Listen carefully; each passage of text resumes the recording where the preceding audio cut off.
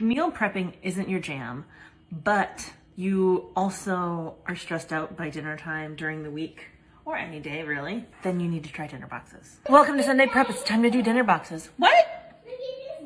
I did something a little different this week in that I planned, which it's not different in the sense that I haven't done it in dinner box prep, but this is how I traditionally meal plan. I planned it out on my calendar. So I know tonight, which is Super Bowl Sunday, we're doing chicken wings. So I'm gonna prep the next 3 boxes, which are going to be chicken gyros.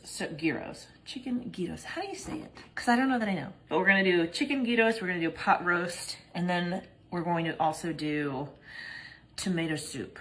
So we've got chicken and chuck roast going in boxes. I got these little bins from Target. They're super cheap. Yes? Oh, she's talking to her dolls. I thought this would be useful for keeping some of the things separated, especially if you're worried about things leaking. Look at that. Look, that'll make some of y'all real happy. So with pot roast, I know I'm doing potatoes and carrots and onions. I feel like some of you guys have mentioned something about putting onions in the fridge. I've never had a problem putting onions in the fridge. Unless you're talking about like cut up onions. Then cut up onions get a little yucky.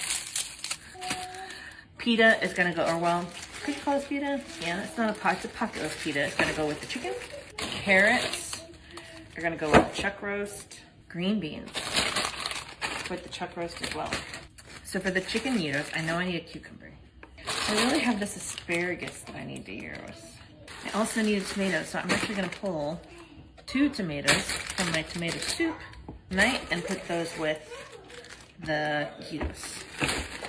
So with the pot roast, I'm just gonna throw them in the crock pot. I've got the seasonings in the pantry. Those are gonna stay there. With the chicken gyros, we've got pretty much everything but the tzatziki. The tzatziki is in the fridge. It's got to stay in there. And then the tomato soup also uses some canned tomatoes.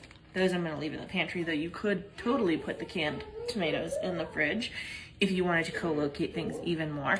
I love co-locating because then I don't have to think, right, about what I need when it comes time to cook. If you would like weekly dinner box inspiration sent to your inbox, go ahead and check out the link in my bio.